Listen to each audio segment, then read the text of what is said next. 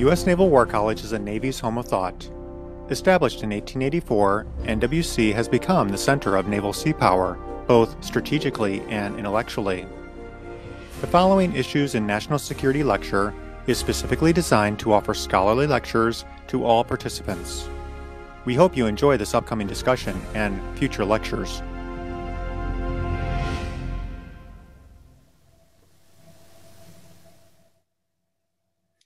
Well, good afternoon and welcome to our 17th Issues in National Security lecture for this academic year. I'm John Jackson and I will serve as the host for today's event. And for all the Star Wars fans in the crowd, may the 4th be with you. So there it is. Admiral Chatfield is not able to join us today, and that's one of the reasons I could get away with playing with the toys. But she sends her greetings and encourages you to ask any questions you may have of our very interesting panel today. This series was originally established as a way to share a portion of the Naval War College's academic experience with the spouses and significant others of our student body. It has been restructured to include participation by the entire Naval War College extended family, to include members of the Naval War College Foundation, international sponsors, civilian employees, colleagues throughout Naval Station Newport, and participants from around the nation. We will be offering one final lecture on 18 May 2021. As we have mentioned on previous lectures, the college is pleased to offer certificates of participation to all viewers who have attended at least 60% of the offered lectures, or 11 of the 18. We will use the honor system and will, upon request, award certificates to everyone who completes 11 lectures by 18 May 2021. If you have already reached that milestone or expect to, please send an email to Commander Gary Ross, that's gary.ross@usnwc.edu, and provide the name you'd like to have on the certificate and a snail mail address for us to mail those out to you, hopefully sometime in June. Looking ahead, on 18 May, we will hear from Professor Hank Breitman, who will speak about humanitarian assistance and disaster response. This will be the last lecture for this current series, but we will be hosting a 4-lecture summer series in the June-August timeframe, and we'll have more information about that in the coming weeks. And today, a family discussion group meeting will follow the formal lecture in order to provide information to the community on specific programs and services available here in Newport. Okay, on with our main event. During the presentation that follows, please feel free to ask questions using the chat feature of Zoom, and we'll get to as many of these questions as we can at the conclusion of the presentation. The coming decades will witness significant changes to the Arctic region. This afternoon, Professors Walter Berbrick, Lars, Saunes, and Rebecca Pincus will highlight key challenges and drivers of the great power competition in the Arctic, and various ways the United States and Norway are adapting their strategies to secure their interest and prosperity.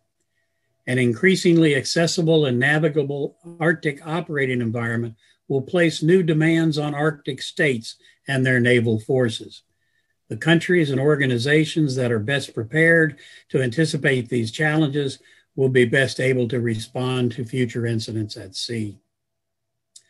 Walter Berbrick is the Associate Professor in the Wargaming Department, Founding Director of the Arctic Studies Group, and co-lead scholar of the Newport Arctic Scholars Initiative. He has authored many reports and publications on defense and foreign policy issues, and is the co-author of the forthcoming book, Newport Manual on Arctic Security. Most recently, he served as the Senior Arctic Policy Advisor to the Secretary of the Navy and Special Representative for the Arctic region at the U.S. State Department.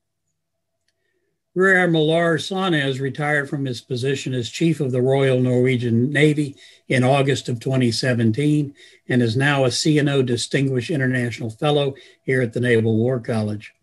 He is a submariner by trade and has held different command positions on various classes of submarines. He served as Commandant and Commander of the Norwegian Coast Guard and later as the Chief of the Royal Norwegian Navy.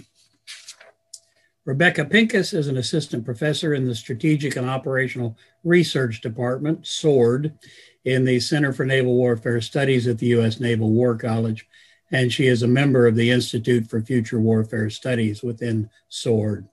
She previously served as primary investigator at the U.S. Coast Guard Center for Arctic Study and Policy, located at the U.S. Coast Guard Academy. I am pleased to pass the digital baton to Professor Pincus.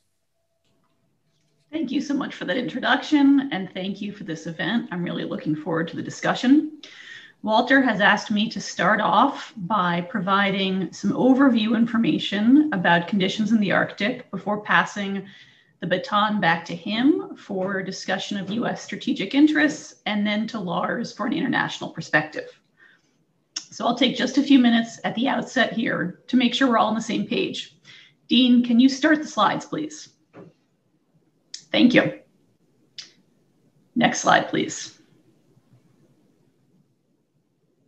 So I'm sure you're all familiar with change occurring in the Arctic region. It's getting widely covered in the press. But I want to give you a few extra details to make sure that you understand the full ramifications of Arctic change. So warming is occurring in the Arctic faster than anywhere else on Earth. And that means that Arctic sea ice is melting very rapidly. On the right-hand side of the screen, you can see a chart that illustrates the decline in Arctic sea ice over the last 3 decades. But sea ice is shrinking in 3 different dimensions, which a lot of people don't realize. Not only is the spatial extent of Arctic sea ice shrinking, but so is its thickness. It's becoming thinner and thinner. And the graph on the left shows you that thinning out of Arctic sea ice. So on the left-hand side of that graphic, you see areas in red. That's very thick, old sea ice. And you can see how we're losing almost all of that. So these days, Arctic sea ice is much thinner, which means it's easier to break up with an icebreaker, for example. In addition, Arctic sea ice is occurring for a shorter and shorter period each winter. So the sea ice is decreasing in space, in depth or thickness, and in time. And the fascinating thing about this ice retreat is that it's happening faster than almost all of our climate models had predicted. So it's happening really, really fast.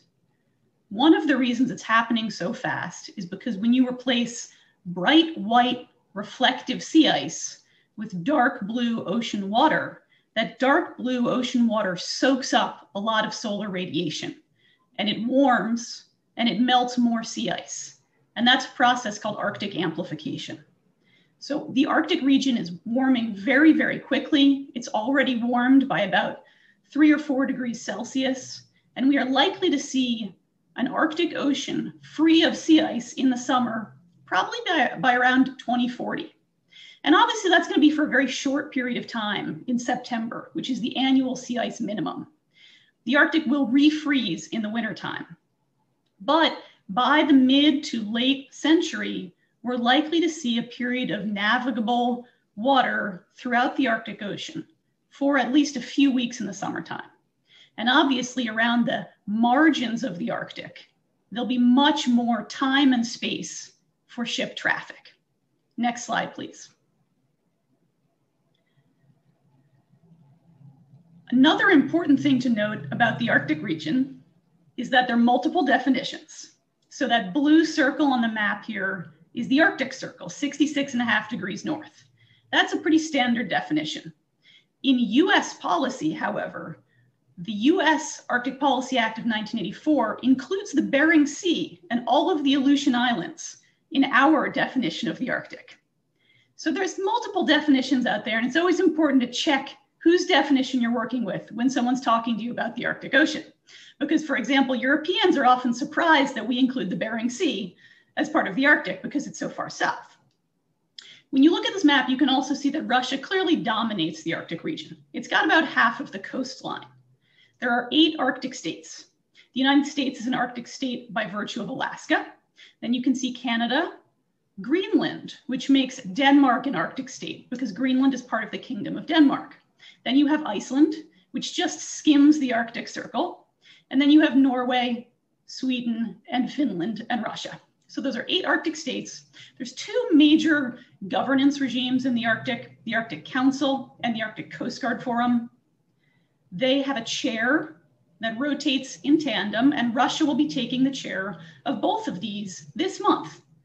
Now, just because Russia has the chair doesn't mean that it can suddenly start driving decision-making in the Arctic. Both of these institutions are consensus-based. So the Russian program for its chairmanship has been publicized and voted on and accepted by all of the other Arctic states in advance of its chairmanship. But it does mean that Russia will be hosting important meetings of the 8 Arctic states on its territory for the next 2 years. Next slide, please. Change in the Arctic is also opening up shipping lanes, which are getting a lot of attention. There's 3 major shipping lanes that I want to talk about. On the left side in red is the Northwest Passage, which cuts through the Canadian Arctic archipelago. Now, the Canadian Arctic archipelago, all those islands to the north of Canada, is one of the last places that Arctic sea ice is going to hold on. It's got some very shallow, dangerous passages, and Canada has emphasized environmental protection in its management of the Northwest Passage. So we're not seeing much commercial shipping interest in the Northwest Passage at all. Mostly we're seeing cruise ships, which are very interested in this route because it's very scenic. Across the center of the screen in green is the transpolar route, and this would be a direct route across the central Arctic Ocean. It is not yet open yet. There's still too much sea ice. It will not be open until the very end of the century. On the right-hand side, you see the Northern Sea Route. That skirts the Russian coastline. Russia is very interested in developing the Northern Sea Route into a commercial shipping route, and there's also been a lot of ice retreat. So right now, the Northern Sea Route is being used for limited commercial traffic. Next slide, please. Russia has also been building out its Arctic islands and coastline. They are investing in this region in ways that haven't happened in several decades. And part of what they're doing is militarizing the area. New military infrastructure and capabilities in the Russian Arctic include early warning sensors, air defense systems, and airfields, as well as new vessels and other platforms. And I'm pretty sure Walter and Lars will be talking more about the Russian Arctic in just a few minutes. Next slide, please. The next actor I want to talk about is China, which also obviously gets a lot of interest in the Arctic region. China is not an Arctic state. Right now, their interest in the region is primarily scientific and economic. And so here you see some pictures of China's 2 icebreakers, the Zhuilong 1 and the Zhuilong 2, which have been conducting scientific research in the Arctic region every year for several years. And in the center, you see a joint opening of a satellite ground sensing station in Kiruna, Sweden, which was a joint project of the Chinese government and the Swedes. China has been conducting a lot of scientific diplomacy around the Arctic region, including with Russia, the Nordic states, and even with Greenland. They've made a lot of scientific overtures, and so that's something that we're watching pretty closely, and Walter may be talking about that as well in a couple of minutes. My dog will not stop barking, and so I'm going to wrap up and pass this over to Walter to get into more strategic topics. Thank you very much. Thank you, Dr. Pincus. I appreciate your articulation of the key challenges and changes that we face in the Arctic region. And with that background in mind, I'm going to highlight why and how the United States must strengthen efforts in the Arctic region to protect our interest and deter aggression from our adversaries and our competitors. Just to start off, and I believe China is the single greatest strategic threat of the century, a threat that expands across the globe, including in the Arctic. Next slide, please. So a great deal of attention has been placed on Russia's military development, and for good reason. Russia is modernizing its military capabilities and postures, just like Dr. Pincus mentioned, particularly in its Northern Fleet, with implications for our naval forces, to improve command and control, to improve its infrastructure, as well as employing their joint forces. And the fact that they're doing this isn't necessarily a problem, but it's how they're doing it. It's the assertiveness and lack of transparency that really concerns defense planners and U.S. From the U.S. and our northern neighbors.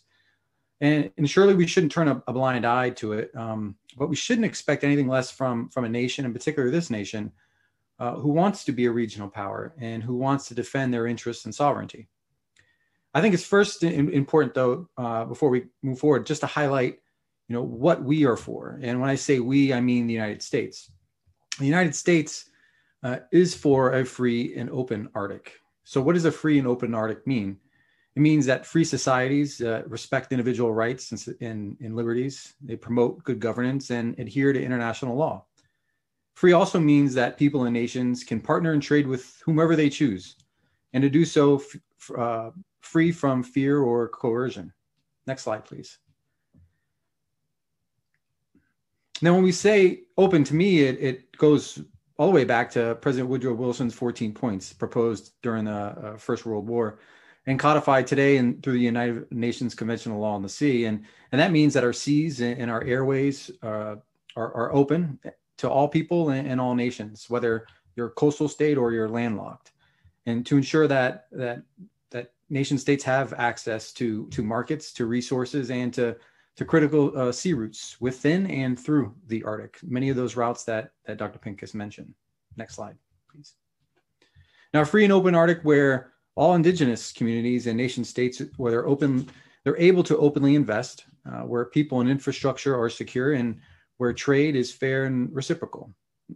Open also means free access to all commons, and that includes space and cyberspace as well, especially for the Arctic's most vulnerable communities, like the indigenous peoples who have limited access to capital and limited access to broadband. Next slide, please. Now, China's vision for the future is not necessarily a free and open Arctic. Now, the PRC, or the People's Republic of China, views the Arctic as a critical link to its One Belt, One Road initiative. And we've seen PRC capital and technology, try to influence various countries in the shipping routes. Next slide, please. We've seen the PRC really invest in their shipbuilding, both polar capable cargo vessels, LNG tankers, liquid natural gas tankers, and nuclear powered icebreakers, as well as investing in some of the port infrastructure to improve its access in the Arctic. Next slide, please. Now, China's investments, right, their global fishing fleet, their scientific, economic, and academic linkages to people and the institutions of Arctic states, including joint ventures with Russia, I think will continue and likely rise over the decades in the decades ahead. And I also expect that we'll see an increase in Chinese naval deployments, both on, below, and above Arctic waters. Next slide, please. Now, why do I say this? Well, first, China is investing a ton in modernizing its military to develop, fourth and fifth generation fighters, to modernize its warships and submarines, as well as their ballistic missiles and cruise missiles, missiles that can be launched from the air, from their own territory, and from sea. And they've done so at a dramatic rate, especially their conventional ballistic missiles of all ranges and all types. Next slide, please. And their exercises are more frequent. They're more complex and integrated, and they're farther away from their shores. They're fielding and testing more advanced command and control systems and sustainment capabilities. So taken together, these developments enable China to extend its reach further and further away from its shores in through the Arctic, into America's northern shores, and into the shores of all Arctic states. Next slide, please. So from a military perspective, here's what I believe is required to reverse this trend so that the U.S. can defend our interests and our values across the region, from Alaska to Maine and everywhere in between. And so I think we need a new American defense strategy that does four things. First, next slide, please.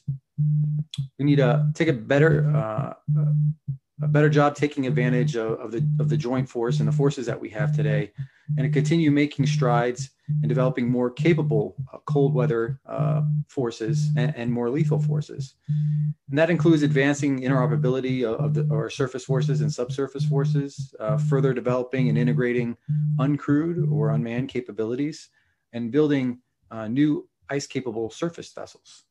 Next slide, please. Actually, I'm sorry, can you go back one slide? So secondly, we also have to enhance our force posture. And so today we rely heavily on a relatively small cadre of forces operating from faraway bases, far away to the Arctic Circle. And that's Naples, Norfolk, San Diego, Yokosuka. And despite being an Arctic nation, the US Navy and the Marine Corps does not have permanently deployed forward bases, nor do we have forward rotational forces in the Arctic. And I think that needs to change and change fast, because in order to have influence, in order to deter and rapidly respond, and to really make a difference, we have to be present, not sometimes, but all the time, not on occasional exercise here or there in the summer months when the weather is best, in the September when the ice is less, but all year round, especially in the long, harsh winter months.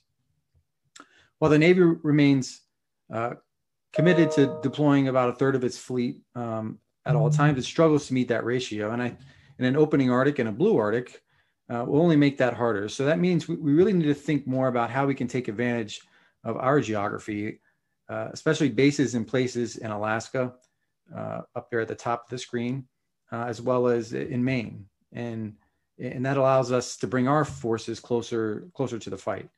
Now, the strategic importance of Alaska and Maine grows every day as the Arctic becomes more blue, as it becomes more accessible and navigable.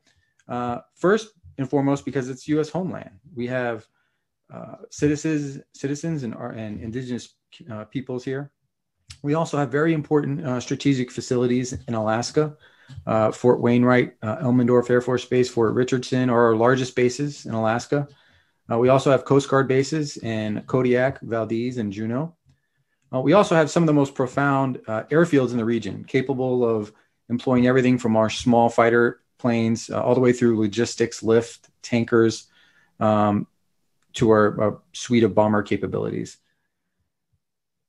We're also building a new interceptor for our ground-based mid-course defense system in Alaska, and that's important because it protects the United States from intercontinental ballistic missile threats. And so we do need to put a little more thought about, how do we as a naval force and as a military force defend that apparatus.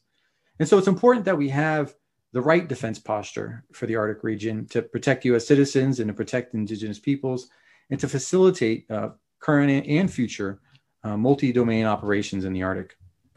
Now, as I mentioned, the Navy and Marine Corps currently does not have bases in Alaska, but there is, at the top of the screen in that graphic there, is an extraordinary harbor in Port Clarence, which could be the home of a future port for a U.S. Northern Fleet, where we have U.S. attack submarines or surface vessels or surface combatants, where they're home ported along with the maintenance, sustainment, and those command and control systems that support all of that. Now, down at the bottom of the screen, Maine is a little bit of a different story. That we have historic and essential our shipyard in Portsmouth. We have Air National Guard bases in Bangor and Portland. We have Coast Guard stations in South Portland and in Booth Bay Harbor. So we need to think more about how our naval services, our naval forces can deploy, integrate, and build upon what we already have in place today. Now, that also means we need to think more about bases and places across our northern constellation of allies and partners. In Norway, Iceland, the Kingdom of Denmark, and Iceland's a key ally, and its strategic location provided the U.S. Navy a great opportunity to test a maritime operations center a couple of years back. And that's important because it provides U.S. naval forces the ability to command and control forces, to provide indications and warnings, to enhance situational awareness, and also to issue orders and provide reach back home. Now, Greenland is strategically important, not only from a maritime perspective, but from an air and space perspective. The U.S.'s northernmost military base is Thule Air Base in Greenland, which has a wide network of sensors that provides early warning, space surveillance, and control. So these are critical places where we have capability, but and in some cases where we need to continue to improve our access and our intelligence sharing with our partners to enhance our force posture and to put forth a better deterrent and a better rapid response force. But we can't do this alone, which brings me to our third line of effort here, and that's strengthening our partnerships with allies and partners. And I'm quite encouraged by the level of cooperation exercised by like-minded nations, Arctic allies and partners, but also, with those who don't have Arctic territory or coastlines, countries that remain committed to the peaceful development of the Arctic. And one particular ally, in this case, Norway, we have a strong relationship with, especially on anti-submarine warfare, air warfare, but also with Canada on air missile defense. And for example, just last month, the U.S. And Norway signed a defense cooperation agreement, which allows the U.S. to build infrastructure on 3 bases and a Navy facility along the Norwegian coast. Of course, the U.S. pays for it, and we're not permanently stationing forces there. But I'm also encouraged by the kinds of things and kinds of forces and resources that Denmark is buying as well. So strengthening our alliances and partnerships above all is one of the most important things that we can do, because we are stronger together. And this network of alliances and partnerships is something China doesn't have. And only by working together can we ensure that the Arctic remains free and open. Now, we also, next slide, please. We also need to increase or think more about how we can create new frameworks for dialogue and confidence building measures to prevent miscalculations, accidents, and potential conflict. So as the Arctic becomes more blue, military activity will continue to rise. And the Arctic Ocean and the seas and straits that connect them will likely see more naval activity in the years to come, not only from Arctic states, but by non-Arctic states with strategic interest in the region. So this is why we have to find ways to strengthen cooperation and dialogue with non-Arctic states. So on one side, you have countries like China, India, South Korea, Singapore, Japan. And then on the other side, you have countries like the UK, France, Germany, Italy, and others. These countries have Arctic strategies of their own. They have capabilities of their own. And the countries that best understand them, I think, have the best chance of avoiding any type of conflict, and they have the best chances of achieving their shared interest. Next slide, please. And in that light, one thing we far too often we kind of dismiss missions like search and rescue and disaster response as purely the responsibility of the Coast Guard or the U.S. Coast Guard. One that's covered by the Arctic Coast Guard Forum that Dr. Pincus mentioned, and I'm guilty of it as well. But that really couldn't be further from the truth, because naval forces do have a critical role, and the Navy, U.S. Navy in particular, has a critical role, and one is help assessing and preserving the Arctic environment. It also means we need to think more about the key missions, functions, and tasks that we bring to the table for search and rescue. And a good example depicted here on the screen is the rescue and recovery operations of a submarine. This unique mission set provides potential opportunity to collaborate with countries that we might not normally collaborate with or cooperate with, and that's in this case Russia, on some of those more sensitive missions, which helps increase trust and confidence. And the last pillar I'll talk to is next slide, please, is enhancing our readiness, and through education, through wargaming exercises and experimentation. So we need to first leverage, the talents that are resident within our professional military education institutions. We should build upon the joint service exercises we have today, but it really is going to be hard to do more with the resources and funding that we have now. So we need to invest more in building the capacity to do more exercises and different exercises in the region. And so when you think of low-hanging fruit, we can move out on a number of areas. And one area in particular is personnel exchange programs. And this helps our people and those are allies and partners gain real-world experience while strengthening relations. And so certainly we can learn a lot from our allies and partners, which is why I want to turn the virtual mic over to my friend and colleague, Professor Lars Saunes. Lars, over to you, my friend.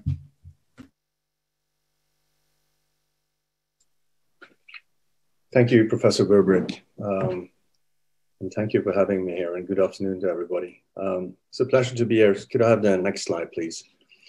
So, why Norway? Norway has a history of exploring the Arctic, but Norway is a maritime nation. You're an Arctic nation, and we have global maritime interest. But I think also on a personal level, we share a lot of values with the United States in how to develop the things around us. So for Norway, you know, the Arctic policy resolved around security and stability, and also interest-based international cooperation. So for us, both foreign and domestic policies converge in the Arctic in a very, very strong way. And if you think about it, 80% of our economy is actually from the maritime industry. We have fishery, oil and gas, and technology. We are one of the biggest seafood exporters of the world. And just as a pragmatic intro to that, we do that together with the Russians. And the Russian-Norwegian Fishery Commission is actually managing a lot of the fishery resources in the Norwegian Sea and in the Barents Sea. So this is the sort of the interest of Norway, is that we have always been sort of in a dialogue, even though during the Cold War and now we have a different security situation. We need to balance that with the business realism, as I say it. So next slide, please. If you think about the Arctic for Norway, I think the Arctic is important in Norway, but it's getting to be more important for the world too. And our international policy focus on the international picture, relation with our neighboring countries in the Barents region, the northernmost region of Finland, Norway, and Sweden. We call that the North Calotte, which is the hat on the top of your head. And the development of Northern Norway is crucial to us. Further developing Northern Norway as a strong and dynamic and highly competent region is the best way to safeguard Norwegian interest in the Arctic. And the region is really rich on natural resources that contributes to economic growth for our country and also neighbor countries like Russia. And the economic and social development of this region is therefore a matter of national interest to Arctic states. For Norway, international cooperation is one of the key issues in developing the Arctic region. There's always been a pragmatic approach to business development in the High North, but we have a history of knowledge development. Fishery cooperation, as I said, with the Norwegian-Russian Fishery Commission, one of the most productive and well-managed fish stocks in the world. We have developed oil and gas technology, and we also have a people-to-people relation on education. We have the universities of the Arctic that also connects with the other universities of Arctic states. So the climate change that Professor Pincus was talking about has changed the region. And what it meant to me as a former commandant of the Coast Guard and the Navy is that the first that struck me was the lack of infrastructure and preparedness. And this is in one of the most challenging operating area in the world. So that was the most challenging thing I saw ahead in 2012 when I took the helm of the Norwegian Coast Guard. But you know, then the access to the Arctic and the rising tension within global power competition actually created a new security dilemma in the High North. And Norway is again in the middle of the great power competition with rising tension between the United States, Russia, perhaps China in the Arctic. So next slide, please. But Norway is saying we need to have at least a couple of lines of operations. So the Norway Arctic strategy is actually encouraging to say we still have low tension. This is a peaceful, innovative, and sustainable North. It's based on balancing environmental and social and economic limitations. So what do I mean by that? I think the problem most Arctic nations have today is actually, how do you keep people in the Arctic? there are 4 million people in the Arctic, and 1 million of them is in Russia. And if you want to have peace and stability and predictability, then you need to have a sustainable development. So what we look at is how to make an integrated ecosystem-based management. You have to balance the number of people you have with the activity you can actually sustain. And it must be based on international cooperation and the international legal order.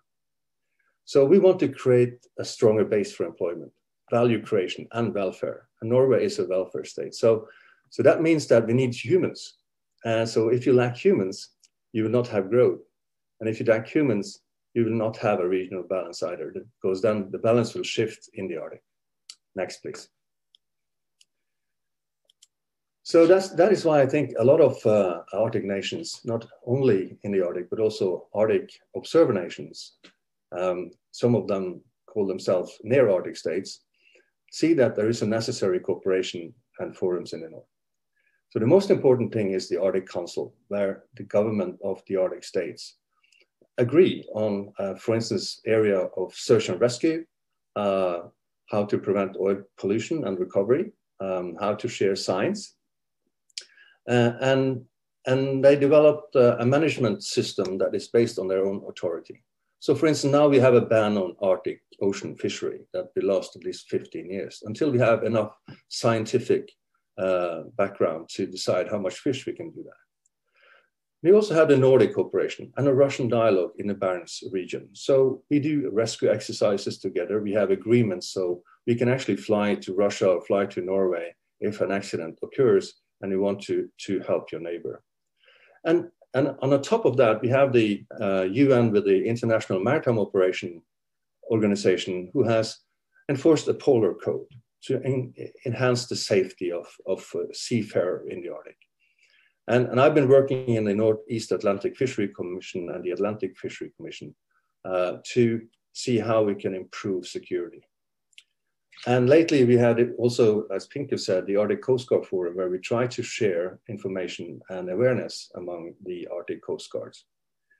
So that is the maritime governance. And that is the operation line I think will sort of bring the Arctic peacefully into the future, where Arctic states are respecting each other, working together, acknowledging that there are some competition, but it's not a security competition.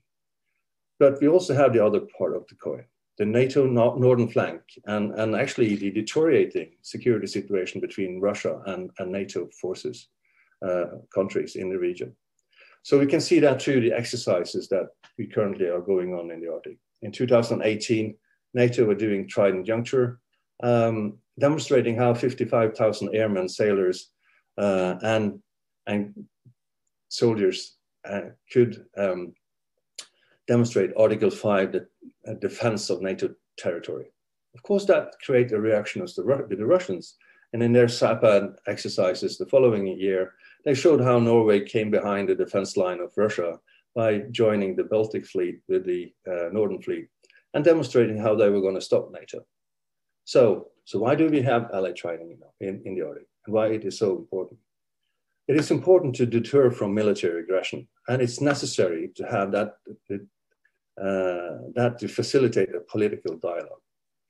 Because Norway, as a small country next to a military power, can express themselves freely as they are part of a military alliance. And that is really important to recognize. Because this is the northern flank of NATO, and Norway is bordering the Russia with their strategic military complex. Next, please.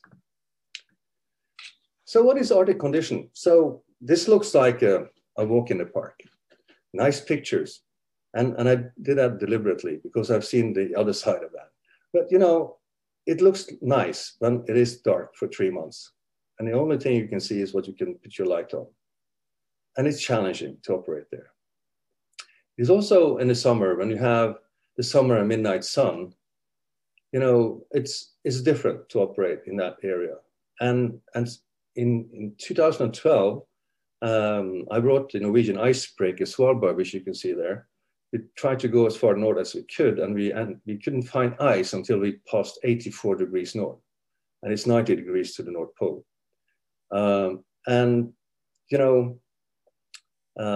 2 years ago, we actually went to the North Pole with the icebreaker. So the ice is disappearing, but you should be aware that this is really a big challenge anyway, because you have polar low pressures, you have really rough conditions.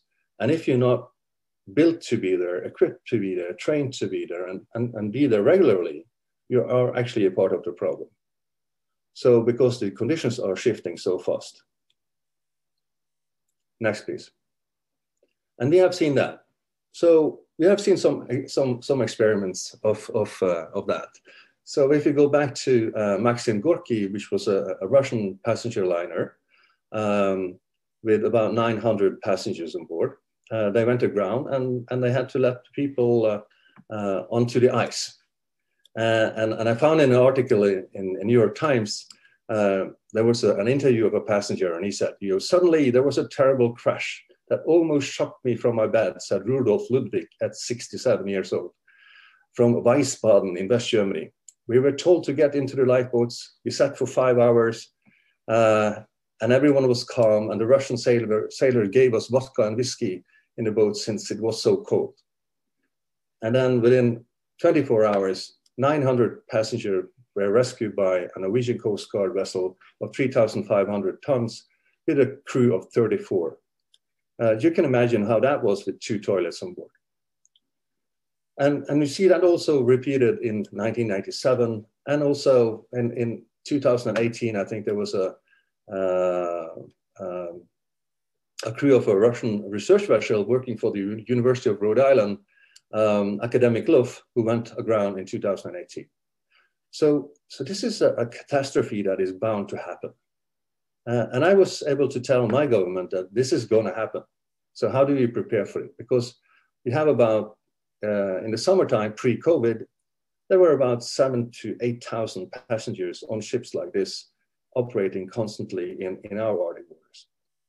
So it bounds to happen something, So if you think about distances, climate condition, available resources and infrastructure, if something happens along our coast, you have plenty of emergency responders. If you do that on the north side of Svalbard, you have a snowmobile.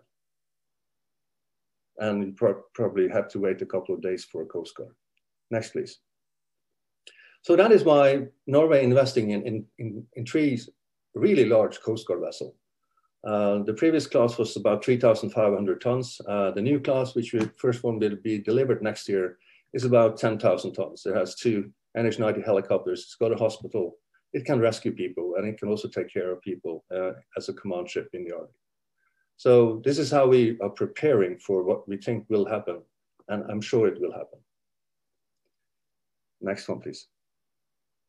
But if you look at the security issue on this, so the Arctic development is crucial to Norwegian security. And even though we say that the major tension between competitors are still low in the Arctic, it's growing. And we can see daily that the high attention to Russian military buildup is creating debates in the Pentagon, in Congress, in Senate, and in the Arctic parliaments, because they are modernizing their strategic weapons. They are trying to limit the freedom of movements in the Northeast Passage. And they are a threat to the transatlantic link with the new submarine systems with long-range precision weapons and missiles. And for Norway, this is really challenging, as we are the northern flank bordering NATO.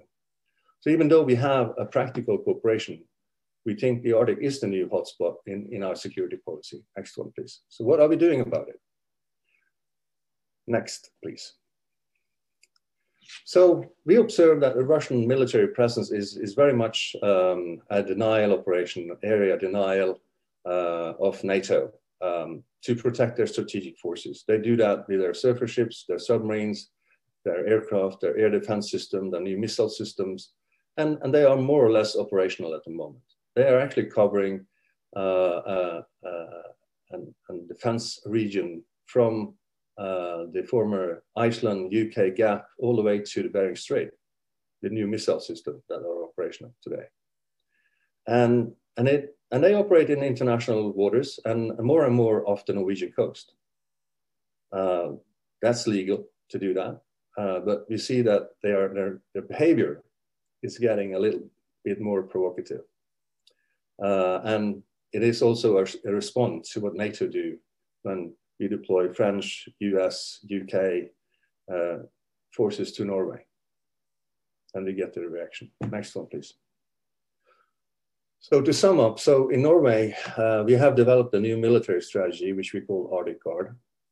And we think about being smart, how to maintain stability in a region where you have a military power like the revisionist Russia next to us. And they like to show off, and we can never step back. So we rely on the NATO alliance providing deterrence, but we also see that to have Norwegian presence in that deterrence role when allies are operating off Norway is important to Russia. So what do we do to monitor the activity in the region? So first of all, our most important task is surveillance and intel collection. As you know, we have what we call the Globus 2 radar, which is a US-Norwegian system along the border to Russia. And so we can actually in detail follow every space movement in the Arctic. We have P8, we are investing in P8, replacing our P3C maritime patrol aircraft, which are constantly on patrol in the Barents Sea and monitoring the Russian submarines and other maritime activity. We have 2 spy vessels, and perhaps you can see one on the lower right and one in the middle of the top. Marietta, this is perhaps some of the most advanced intel collectors for underwater, on the bottom, on the surface, in the air, and on space monitoring systems you can think about. But as part of this, we also invest in F-35s as part of our surveillance and range together with the United States. We are building a new satellite radar communication system over the Arctic that will, from 2022, give us much more ability to connect our forces. But we're also improving our capabilities in what we call sea denial capabilities, like new submarines, and we are building a credible force with new missile systems like our Joint Strike Missile and Naval Strike Missile, which is also a joint endeavor with the US Navy at the moment. So where do we go from here? Currently, our strategy is based on deterrence, but we lack dialogue.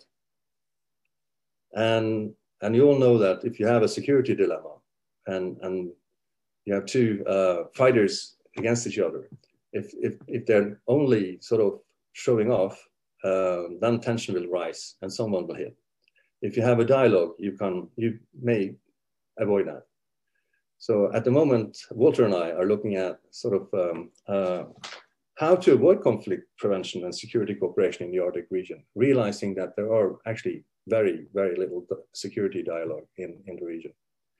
So that's an interesting field where we are looking into, should we include more than the Arctic states? Should we invite China? Should we invite India? Should we invite France, Britain into a security dialogue in the Arctic? That is sort of the aim of our next research program. So looking forward to your discussion and your questions. Thank you. Thanks, Professor Saunes and Pincus. Tons of great questions out there, and I'm sensitive to everyone's time. So what I'm going to do is combine a few, and so my apologies up front if we don't get to yours in time, but we are accessible afterwards, via email. So first question was posed, and Dr. Pincus is going to take that, and that's regarding the current status dispute between Canada and Denmark over Hans Island. The question being framed in the sense of, being it's a small landmass, could it be an obstacle to cooperation or to countering Russia in the years to come? And so Dr. Pincus will tackle that question, and then Professor Saunes will. There's a couple questions that I've kind of formed into one question for you to think about. One is simply, is the low level of activity, Russian activity in the Arctic, comparable to what it was in the Cold War? And the second question to you, Lars, is, how do you see the future of Norwegian-Russian relations evolving, given where things are at now? And if we have time, I'll tackle one here shortly. So Dr. Pincus, the virtual mic is yours. Thank you. That's a great question. Hans Island is one of the most fun international disputes out there because it is so amicable. Hans Island is a tiny little island in the Nares Strait between Canada and Greenland. As I mentioned before, Greenland is part of the Kingdom of Denmark. Hans Island is rocky, it is barren, it is about 1 kilometer wide, so it's about 300 acres or so, and it has no economic value. And the Canadians and Danes have a maritime boundary that is agreed upon on either side of Hans Island, but they have not yet resolved sovereignty over Hans Island. And it's certainly an ongoing point of discussion, but these discussions are very amicable. And while periodically the Canadians and the Danes will send armed forces to Hans Island to plant a flag, they also usually leave a bottle of whiskey or schnapps for the opposing forces. It's extremely charming. A Canadian brewer teamed up with a Danish water supplier to brew Hans Island beer using Canadian and Danish hops and water, and they titled the beer Hans Across the Water as a sign of friendship. So it might be the only international dispute that has its own beer. So it's very fun. Yes, it is an ongoing territorial dispute in the Arctic region, but it shows no signs at all of being an actual impediment to international cooperation in the region. And you know, there's ongoing discussions, but until without any economic value, there's sort of no urgency. And so it probably won't get resolved until the two governments decide there's something significant at stake, but it's definitely not an impediment to cooperation. Thanks. Thanks, Dr. Pincus. I have to figure out a way to get my hands on that beer.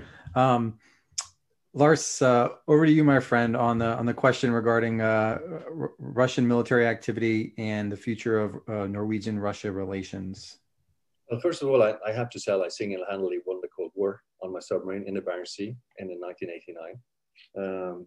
And I took this picture of a U.S. carrier up there, and it's through a periscope though, and this was the sort of Lehman doctrine, you know, ocean venture. Pushing the Russians up into their backyard. Since then, you know, most navies in Europe has about 70% reduction of forces. But so sheer numbers doesn't mean a thing. But the lethality of the weapons we have today, compared to the torpedoes of 8,000 yards range I had in my submarine that time, is totally different. So the lethality of the forces developed in the Northern Fleet and in allied navies and air forces today are much greater concern, especially the long-range strategic precision weapons in many ways can replace nuclear attacks, if you think about it. So this is another game. It's another game, and it's not the Cold War at all. It's different. So what you should ask yourself is, what will winning look like in the Arctic today? And I think that will keep people in the gray zone challenge for a while. Thank you. Thank you, Lars. There's a question here, a couple questions regarding security cooperation and who owns security, and a couple other, and a question on forums for Arctic security. And so we've mentioned the Arctic Council, which primarily focuses on environmental protection and sustainable development. The Arctic Coast Guard Forum, which focuses primarily on the soft security issues, tackling issues like oil spill response and prevention, fisheries, and disaster response. But the question here is regarding given what's the likelihood that we might see kind of the Arctic Chiefs of Defense meetings being restarted as a result of a conversation between President Biden and President Putin just recently last month. And I actually think the prospects of those discussions being restarted, I think, are quite moderate to high. And Lars mentioned our work through the Newport Arctic Scholars Initiative last year tackled the issue of looking at analyzing current frameworks of security prevention and security cooperation in the Arctic region. And in the chat, I posted a link to the video and the report if you have some time to take a look at it if you're interested.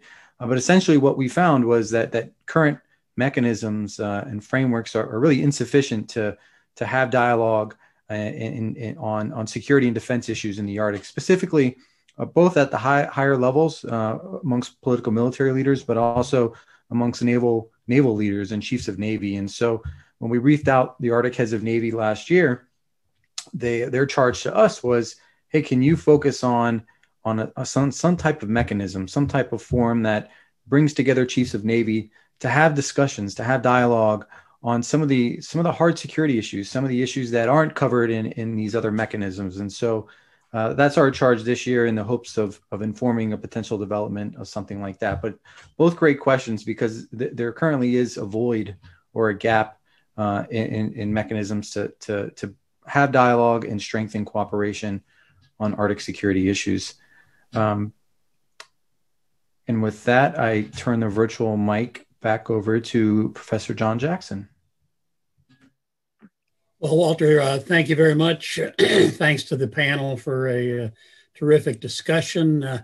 We had over 150 people on at one point, which is an indicator to me of the importance that people take of Arctic issues. And I take great pride in the fact that the Naval War College has been making tremendous progress and has been really looked to for their expertise in this area. And so my congratulations to you, Walter, and all the other scholars you're working with.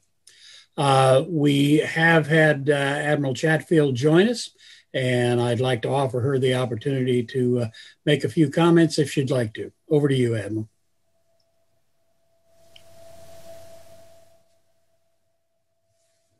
Well, thanks very much. I was delighted to catch this lecture. My husband and I are on vacation in Colorado. And so we had snow yesterday, so it was perfect time to talk about the Arctic, I guess. And so I wanted to thank Dr. Pincus, Walter Berbrick, Admiral Lars Saunes for a fascinating walk through the challenges that face us in the Arctic. Thank you so much for the presentation today, and for all of our guests who have joined us. In addition to our spouses and community members, I see membership from our Naval War College Foundation, members of the community. So nice to see Brigadier General Zwack and so many others on the line today. Thank you again for joining us, and what a wonderful lecture we had. Thank you very much, Admiral. It's amazing what you can do with Zoom these days. So, okay, at this point, we'd like to pause for just 5 minutes. And we will then begin our family discussion group meeting. So we'll invite you all to take a quick break, and we will come back at 5:35. Thank you.